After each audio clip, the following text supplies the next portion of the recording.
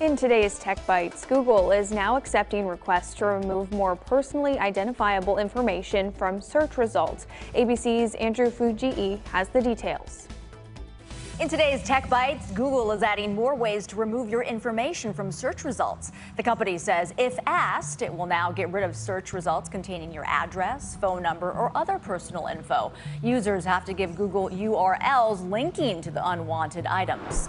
You can now repair your own iPhone. Apple has launched its do-it-yourself service in the U.S., making spare parts available for several iPhone versions. Tools to make repairs can also be rented, $49 for a week. Alexa can now tell you if your security camera is seeing a person or a package. Amazon says the new detection feature will work with video doorbells and security cameras from Ring and Google Nest. When a person or package is detected, you can activate floodlights or a smart lock. Those are your Tech Bytes. Have a great day.